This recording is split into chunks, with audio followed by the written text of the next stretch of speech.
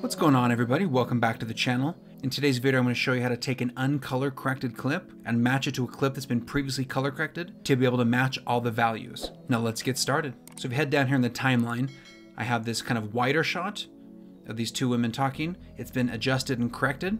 And then I have the close-up shot that's a little more flat and dry and uncorrected. So we're going to match this close-up shot to the wide shot. So let's head up here to the top to the different layouts. We have the editing layout, which we're in currently.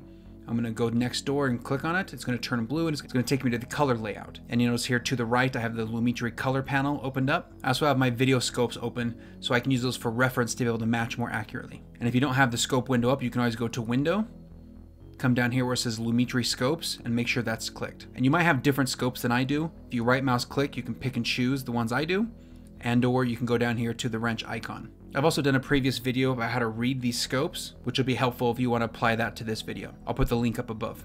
So let's head over to the Lumetri color panel, and we have the basic color correction, the creative, the curves, and then you're gonna have color wheels and match. Click on that, open it up. You're gonna see 3 different color wheels, one for the shadows, one for the midtones, and one for the highlights. Like I've stated before in my previous color correction videos, I like to work in a certain order. The first step when I adjust anything, I always adjust the tonal values. Make sure that the blacks are pure black, make sure the whites are pure whites, make sure the contrast and the brightness and everything's on point first. Then I'll move into color temperature and adjust those colors. So just by looking at this, we can tell that right here, the 0 represents true black and the 100 represents pure white. So we can tell what we're needing here is we need to bring down the shadows and make the black a little darker. So let's head over here to the wheels and match section. And first thing we're gonna do is we're gonna click comparison view, because we want to compare it to the previous clip we're trying to match. It's going to place the one we currently want to correct with the one that we want to match from. And down here, there's a slider. So no matter how long your timeline is, if it's 10, 20, 30 minutes, you can scrub through the entire timeline. So you can go through and find whichever clip you want to match. If you go back to the scopes, you're going to realize now they're split in half. So the Luma waveform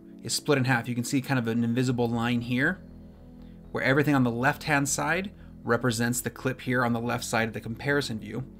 Everything on the right-hand side represents the clip that we're needing to adjust. And the same thing for the R, G, and B. You can see there's an imaginary kind of line down the middle, and the values are different on the left to the right. The benefit of having this split down the middle is when you adjust them, you can see what you're adjusting in this clip, and you can see it move ever so slightly to be able to match it better. So like I said before, I always start with the lights and the darks, the brightness and the contrast, so we're gonna stick in this window and focus on that. So clearly we can see that the shadows need to be lowered. This is much lower, closer to 0, which is a true black. Let's head over to the shadow wheel. Right on the left side, there's a slider that goes up and down. If I bring it up, it brightens up the shadows, and you can see the waveform adjust. And if I bring it down, you can tell that it darkens it and lowers the shadows. So we're gonna keep going until that waveform kind of matches the other side as far as the values on the level. Okay, so now these darks are down there with the other darks, the shadows are a little darker. And if we head up to the whites on the highlights up here, we could pull those down a little bit because this is a little off the line of 100. So we'll come over here to the highlights. And we'll do the same thing. We'll kind of drop it down and you'll watch it lower until you feel like it's kind of about there. And you come over back to the midtone. So here in the middle section, it's a little bit lower. This is slightly higher.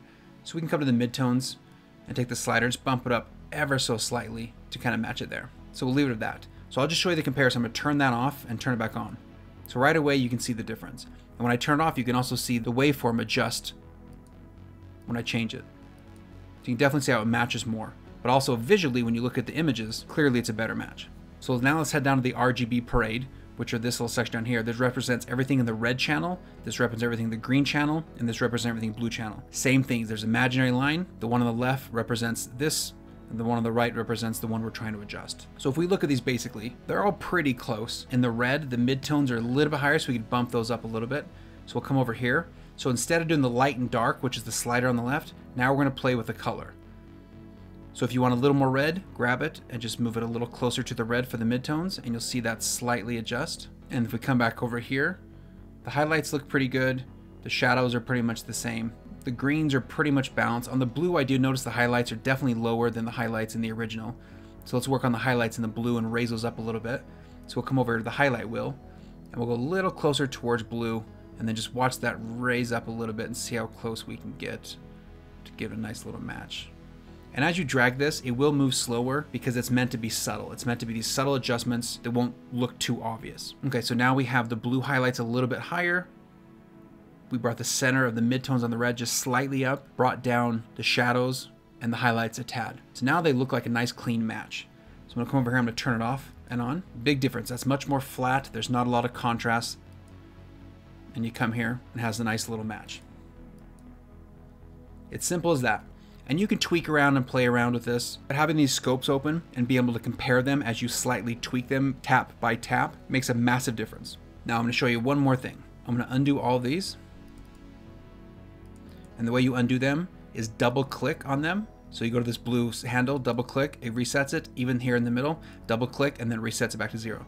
So these are all reset. Now the one thing you can do if you feel like it's fairly close, or if you want to just get a good starting point, come up here to where it says face detection and color match, apply match.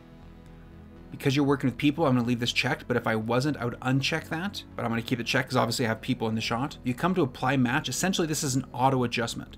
What it's going to do, it's going to take all these values. It's going to say, okay, this clearly is too bright. The shadows aren't dark enough. It's going to pull those down to match. It's going to pull the red down a little bit. It's going to pull the blue down a little bit here and then raise the highlights in the blue. So let me click apply match and watch those waveforms. You're going to see it do it automatically. There we go. So you saw it drop down a little bit. But like I said, it still needs to be tweaked a little bit more. This is just kind of a good starting off point if you want to get a base. Sometimes it does a very good job, and if you're in a hurry, you can just kind of do that and keep it pushing. But I would come in and I'd clearly see that needs to be tweaked a little bit more. So I'd come over here to the shadows and I'd bring it down slightly again to get those a little more close. And even the highlights in the red, I still think are a little high. So I'll come down and tweak that just a slight bit. But overall, the automatic does a great job. Anyway, hope you enjoyed this video. If you did, please give it a thumbs up for the YouTube algorithm. And if you want to see more videos like this, please subscribe to the channel. That being said, have a great day. Later.